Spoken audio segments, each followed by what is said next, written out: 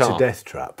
Hello, you absolute legends. Welcome back to the channel. John here with this lovely old girl. It is my 1949 Armstrong Siddeley Lancaster, and we're in Dad's workshop with it. Why? Well, it was here to be out the way, safe, ready for the Festival of the Unexceptional, where I could take the Black Knight in and out the garage easy. So it was here purely for storage purposes. Dad and I, in the previous video, however, decided to take the car for a spin, and Dad noticed that the car was veering off to the left-hand side, and when braking, well, it was also going to the left. He expected it to be something to do with the brakes on this near side, and so has been tinkering with it overnight. The bad news is, however, well, he's found something more worrying than seized brakes. We'll have a chat with Dad, have a look at what's gone wrong, because, well, she is 75 years old, but she needs a little bit more than the brakes looking at. Good afternoon. There, mate. How are you? All right, mate. You're in the workshop with the Lancaster. I'm doing some tinkering. Which, yeah, as I say, we're doing some tinkering on. We took the car for a spin yesterday. Did you enjoy our ride out? Yes, got very hot. I've been in the sauna. Yeah, it gets hot in there. Why does it get so hot inside the car? Just because it's an old girl? That's how things was in the 40s. Yeah. So the heater... It was hotter in them days. The heater inside the car is on all the time, isn't it? It's always... Well, you could turn it off, but I'm not liable to do, because the cowgirls get hotter. Yes, it does get hot, and actually when we got back yesterday and lifted the bonnet, it was too hot to touch. You couldn't touch the bonnet. No. So we went out for a spin, the video's on the channel, and we noticed that it was pulling to the left. Yeah. What's that all about? Well, we was hoping it was just a ball joint or something, or the brakes. But I found out something a bit more serious when I've been wiggling about. Yeah, we're going to have a look, but actually, so just tell us, what have you found is wrong with the car? It's a death trap. Really? So that's quite worrying. You're saying it's a death trap. That's not something you'd be saying quite lightly. Why is it a death trap? Because the chassis is all cracked on the offside front. Uh-oh, let's take a look at that. So to look at the chassis that's cracked, we're going to get underneath the car with the light. Can you see the bugger boy? Not yet. Let me just get in there. I haven't brought me... Okay, go on then. Oh dear. So what is that that's wiggling about? It's the shock absorber and top arm mounting all failed. And that's the bit that's all in there? Yeah. Let's just have another good look at that. Even when you do that, it moves, look. It lifts it all up, yeah. And so would that be causing us the issue that we've got? Or is that something totally unrelated? It's not helping, is it? But I'll be honest, I expected that would be the other side if it was doing something stupid like that. You've described it as a death trap. Yeah. I know the chassis is cracked. Yeah. If I was driving down the road and that failed, what would happen? This would all go flop, wouldn't it? Because that top arm would come off. And it would just collapse. There, And be undrivable. yeah. Yeah, right, fair enough. So how have you diagnosed that? I've been laid underneath it doing what I've been doing here. So you've got a crowbar underneath that wheel, and we can see the problem. See, I've got the jack under the lower arm. Yep. It's got torsion bar suspension, because that's to take the weight off so I can see the ball joints. Lord only knows what it would be like if you had the weight on. Might not be able to see it with the weight on. So we've got to do some welding. Oh yeah, I think we need to fit a new chassis. Can you get a new chassis for it, please? Probably not. Oh. So the welder needs to come out. Yeah. Is it just that that's wrong? There's a little bracket thing that's sheared, and then that's sheared and the chassis is sheared. Okay. We'll see when we get in there, won't we? Yeah.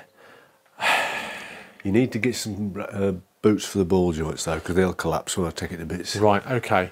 Now that's going to be quite difficult. I know the Armstrong Siddeley Owners Club will Club be able to put it in the right way. have parts. They've got quite a... They're wonderful. Parts. I've met them, they're nice people. Yeah, they've got a big parts department, which is good.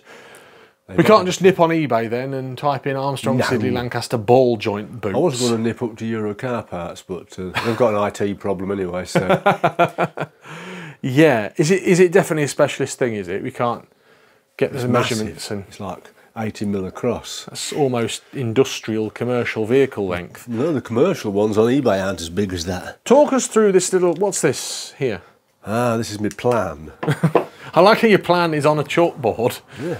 So the tyres should be 40 No, psi. that's what they are. Oh, that's what they are now. Talk us through your plan. What's the plan? Plan? I still don't understand why I've got negative camber one side and positive camber the other. I really don't. Not yet. But I shall do. Could it be to do with that? No. Uh. But So when somebody had brought them books, I should have known how far from I forgot to bring you my how far workbooks. from the covers should be. So the plan is, I'm assuming, to weld that chassis back up, and then what? Because if that's not going to fix the pulling to the left problem, I'm going to see what happens. it could be that, couldn't it? It's going to be better. Yeah, it is. So what you're telling me is, until that's welded, no driving. Oh God, no, it's not safe. No. Okay. It's not blinking safe, Robert. Is it a big job? Look, take the body off, I suppose. Shall we take the engine out or the body off? Which do you want to do? Which one do you want to do? I've got an engine crane. I'll tell you what I'm going to do. I'm going to work around it. Is it something we can do in situ? You can see it, can't you? Yeah, we can see it, thankfully. I'm guessing the other alternative would have been to take the engine out. No, take the body off. Or take the body off. Well, it is 75 years old. It was restored in the 70s, wasn't it? I suppose if we started to get to the point where... So it wasn't very old when it was restored. Well, it was 30 years old, wasn't it? Yeah. I suppose if we are going to get Then they say they don't make them like they used to do. Well, this is wood and aluminium. If we were to then start taking the engine out or the body off... I'm not doing that. No, but if we were, it would then be restoration time, wouldn't it? I'd be painting it. That ain't going to happen. No, and that's not something that I'm going to happen, because I can't afford... What's it going to cost to paint this? The car's only worth £5,000, isn't it? Yeah, and it's going to cost me that in a paint job, isn't It's it? going to cost more than that, isn't it? Yeah, so we won't be painting it anytime soon. It wasn't originally this brown and cream colour. It suits it though, doesn't it? Does it, do you think? It's growing on me. I would like to turn it back to its factory black. That's boring, isn't it? Black and chrome... black and cream, sorry. Not black and chrome. Well, and chrome. Look, it looks like a railway coach. Yeah, it does. It looks like a 70s Pullman coach. Okay, well, let's do some more diagnostics then and have a look at a few other things that are wrong with it. So here's a question. Why aren't you using the jacks that are built into the car to jack it up with? Because that looks like a... No, I've got to put the weight under the lower arm, anyway. Daft old bugger. But it does have jacks built into the car. There's like holes in the floor, and we've never actually tested them, have we? But No, I'm not going to do it. the last thing we want to do is get them with that up. stuck. So what we're going to do, test this side. I'm going to check it and you're going to look at it with your camera. Okay. You know what to do. So we're going to grab it, what, just like this? Yeah. And check the play in the ball joints. Yeah. There's some play in that relay in the middle, isn't there? I can hear some play already. That's top ball joint. Okay, let's have a look. Right, so, it's a bit squaddy under there, isn't it? That top ball joint's moving, isn't it? Up and down. It is, yes. Most of it's in... No, it is that top ball joint. Yeah, top ball joint, there's some play in there. There isn't there?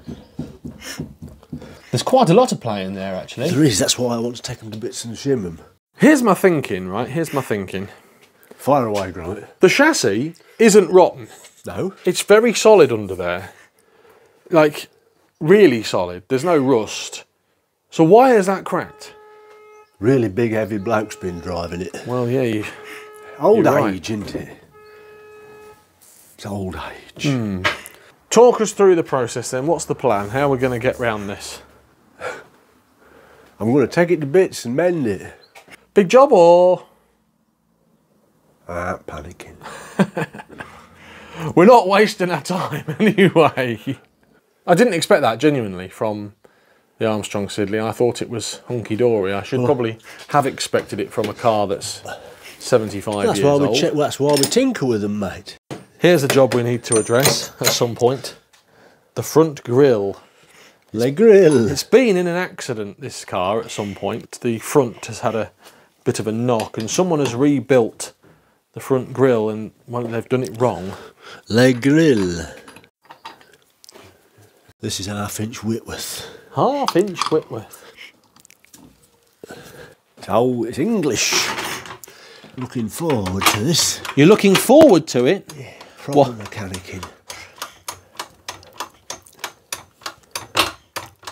Well, I can't argue with that. Proper mechanicking. I suppose the good thing about this is, as you say, no computers. No computers, mate. Heavy old car, mate. It is. What does it weigh? I don't know, mate. You're the enthusiast. Couple of ton. Certainly got quite a bit of braking distance on it.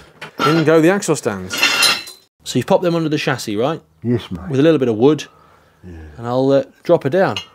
Shall I take this wheel off? Please. Don't think I've ever taken the wheels off this. Ready? Ah! Off she comes. Now we can see the rabbit. Now we can see. I'll pop this to one side. Well, now you want to sit on the wheel. Put the wheel down there so you can sit on it. I'm not sitting on it. It's freshly painted.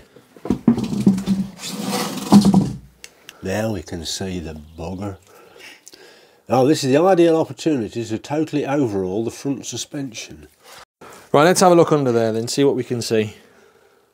I can see a bloody mess. It is a mess, isn't it? Oh, mate, that's nearly fell off, that has.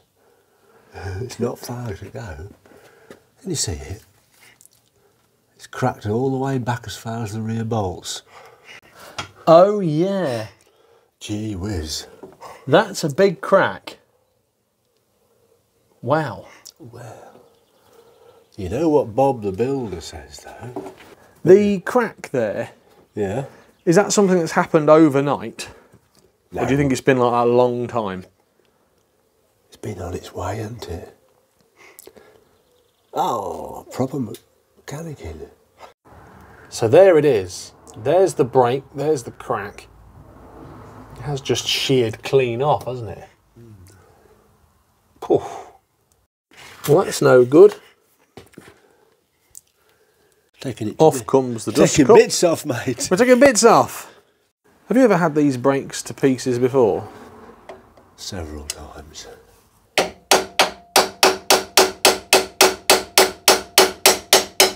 Several times. Aha! We've had new Bearings the other side. This one seems. Bearings are they're sourceable locally. They are. Yep. We've put new brake shoes on. Yeah, new seals in there. They don't sound very good. Anyway, that's listening words. So I'm guessing all the brakes have to be taken apart. Back plate off, brakes out. Yeah, take all the Proper mechanicking. proper mechanicking. That's it, mate. Trailers for sale or rent.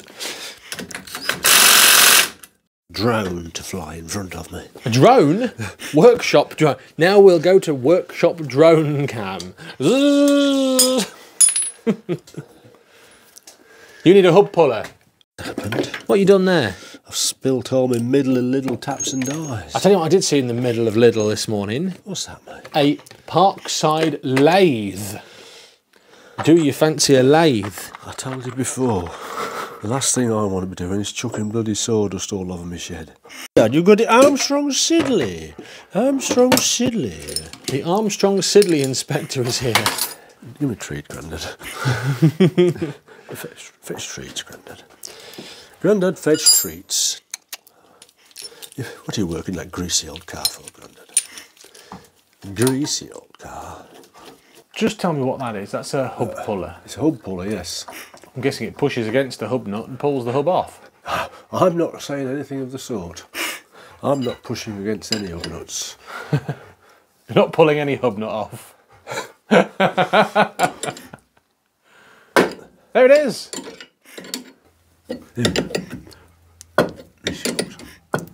Now she's coming out. Feel it. Aha! Well, they are a bit. They're a quaint old setup if you show the viewers. Look, they've got a great big threaded collar in there, and it's also got a pin in it which locks it from coming undone. So it's a pain in the bum to change them, really. Hydraulic press needed. It's not so much that, it's the fact that you've got to take all these stupid collars and that off. Make everybody happy, you do, don't you? What I need is a 1940s screwdriver. This could be the afternoon's work in the 1940s to take this bit off. So what is it you're taking off now? It's sort of a little cover that stops the grease getting out. It's a bit primitive, really. We can afford it because we're only charging 2 shillings an hour. I reckon I've had this off before. What reasoning would that be? I put some sealant on to stop that grease running down the back plates. Ah. It's got orange surface sealant like you'd have on a Rover 75 cam carrier. What you need is a parts washer. You've got one, it's called you. Instead of driving it, you just tinker with it. Why are you driving your car? The more it needs tinkering with. Broken. Yeah, broken. Broken. Needs tinkering with. Oh, it's got anaerobic sealer on it. Yeah. Don't think that's original. No, because I put it on to stop. Have you slathered all that grease in as well? Now that grease is... That thing stops the grease coming into the brakes, so it goes out there, look. The grease used to get on the brakes instead of going through that hole. Oh. Now we can see it, look. Now you can see it. Oh, we've got big grips out now. I'm using them wrong way on, I know, but it's not that tight.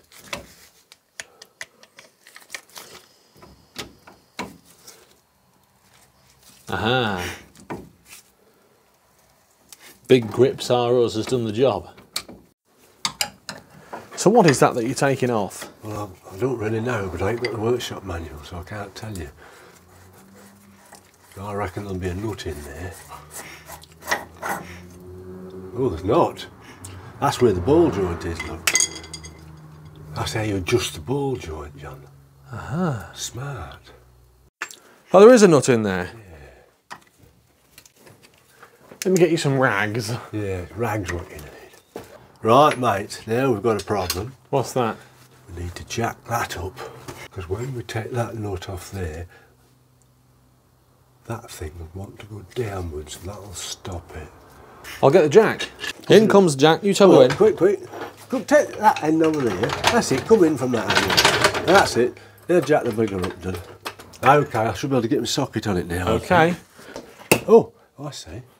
So that's not tight.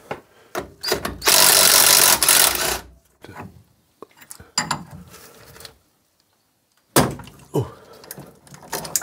There, she's off. So the ball joint is off. How's it looking? Knackered. I'm not saying anything. I'm not answering that. Well, there is the boot. Yeah, the boot's not very good. Which looks the ball like... joint's not knackered. I don't know, it looks like a pancake. So what is it you're actually taking off now then? I'm taking the shock absorber and top arm off. What's that you've got there? That's that bracket that's broken. Oh yeah, let's have a look at the bracket. Yeah, leave it on there for now so I know where the bug will come from. So that is the piece that's broken. Yeah. So that's like a safety bracket, is it? It's the end of this bit. Oh. And it goes through there. It is a bit of belt and braces, really. Yeah, you can see. It hasn't been sheared off that long, you know. It's a little bit shiny. I think it's had some modifications done in the past. And that's got some weld on it. So whether it should be welded or not, I don't know. What's next? Got the other 2 ribbon bolts to get off, bud. Right, well, it's tea break time and the tea break inspector is here. Come on, Crystal. Let's go find Grandad. I brought you a cup of tea. Thank you, mate. What are you doing? I'm about to take this shock absorber off if you don't get your camera out quick. All right, let's have a look then. Off she comes.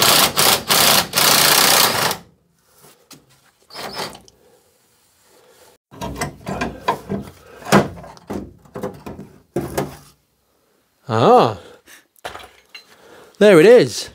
There you go. Now you can get in touch with the owners club and have a refurbished one of them. I've got it off. So I'm guessing now we can see where it's broken. You can, son. Let's have a look. Let's get in there and have a shufty. I'm going to get out your way. No, you've got the light. Let's just get in here. Oh yeah. So that should not be cracked. It's cracked that side as well, isn't it? Yeah. It's actually quite a mess, that is. I think it's got some bird turd welding in there.